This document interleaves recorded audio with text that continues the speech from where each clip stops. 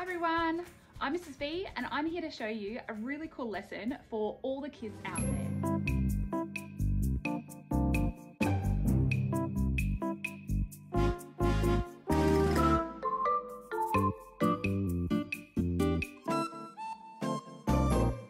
Today we're going to be doing some finger painting. We're going to be using our finger with watercolour paints to create little spots. Then using our creativity to turn those spots into little animals. This is a fantastic lesson for the littlest of artists like kids at preschool, and they can use their finger to do finger painting and just some simple lines to create animals. Otherwise, it could also be adapted for older kids and turn it into a full-on picture that is all connected together and uses fantastic painting skills.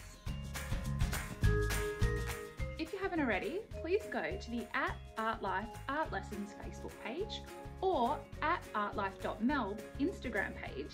They're both my ones and they're linked to my art lessons, so please feel free to follow me there and post any photos of some cool stuff that you've been doing.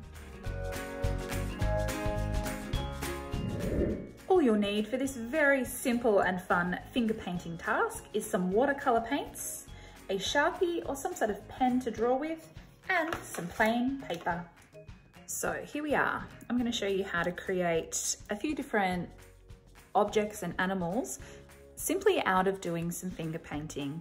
And it's a fantastic lesson for even the youngest of artists. It's really fun. Obviously they're using their fingers, so they're getting a little bit messy with it, but it really is simple and easy to do. So here we go. The first thing I've done is wet my watercolor palette just so that the paints are nice and ready to use. And firstly, I'm just going to do a few examples randomly on my page. I'm going to do some different fingerprinting and then later we'll draw over the top to show you exactly what they could become. So some of the fingerprinting uses multiple prints. Maybe you can start to consider what they could become. Some of you might already know what this one is.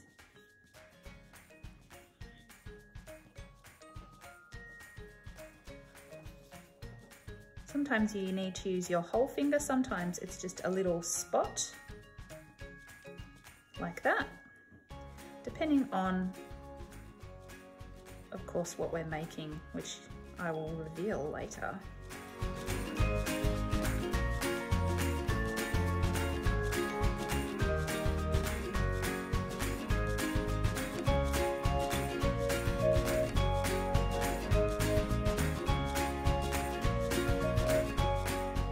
You might notice that I'm wiping my finger each time just on a tissue, because otherwise the colours will mix together and go a little bit gross.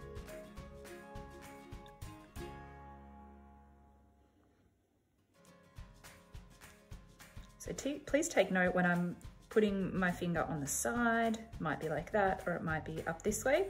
It all depends on the shape of the creature that I'm trying to create.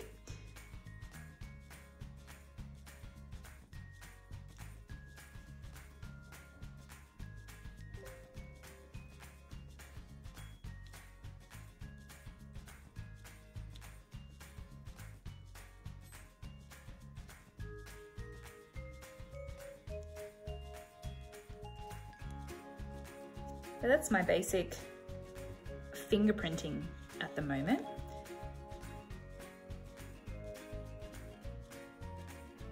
Feel free to pause on this screen if you wish to do the same thing. Now we need to let the watercolor dry completely. We're going to be drawing some details over the top just with some sort of fine liner or marker, and we need this paint to be completely dry. Okay guys, so my finger painting blobs are now completely dry. So it's time to actually turn these little random blobs of color into pictures. And so you might already be able to imagine or see some pictures that these could become, but I might work away now at turning these little splodges into the pictures I've imagined them to be. Now I'm going to keep these super simple because this lesson is designed for the littlest of artists.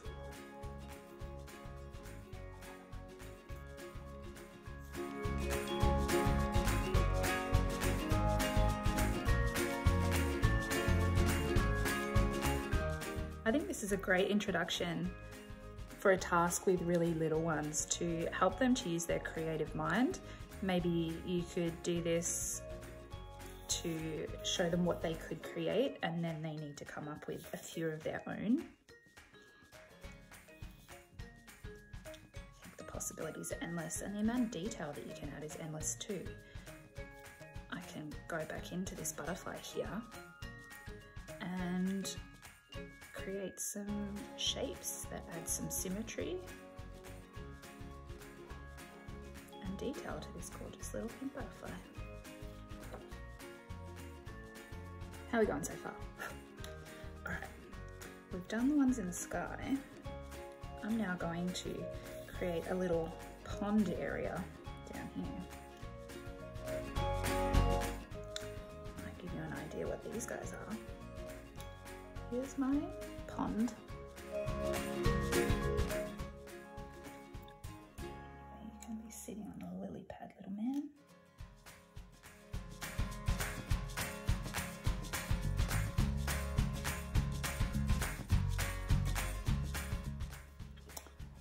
There's our little pond section now.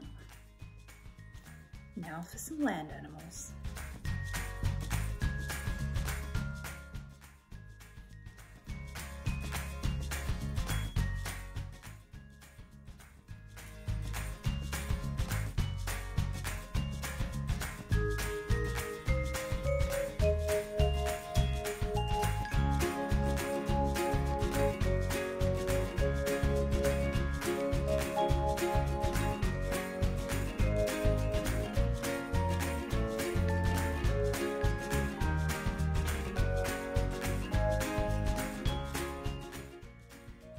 My picture makes sense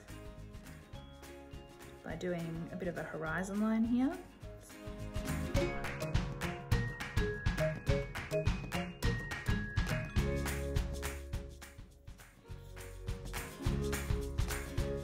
Some rolling hills in the background to complete our outside farm sort of picture.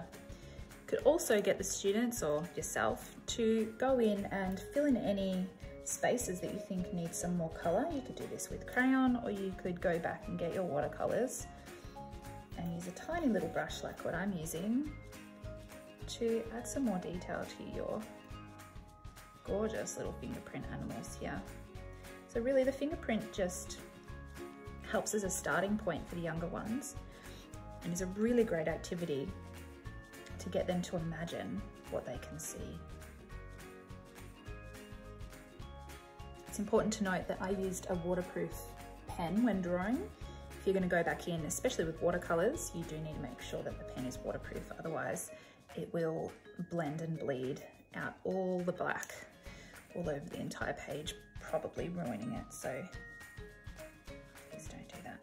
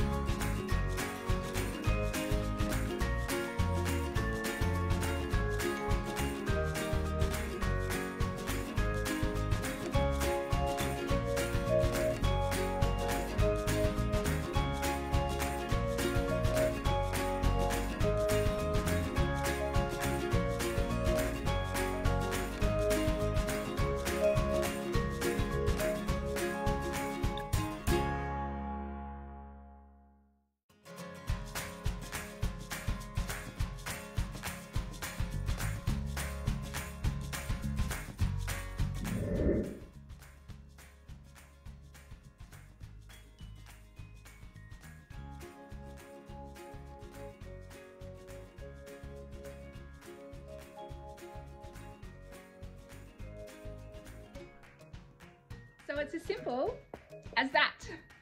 I really hope you've enjoyed doing some finger painting and drawing today, as well as a little bit of watercolour painting if you choose. Please feel free to share your photos at the Facebook Artlife Art Lessons Facebook page. Thanks for joining me.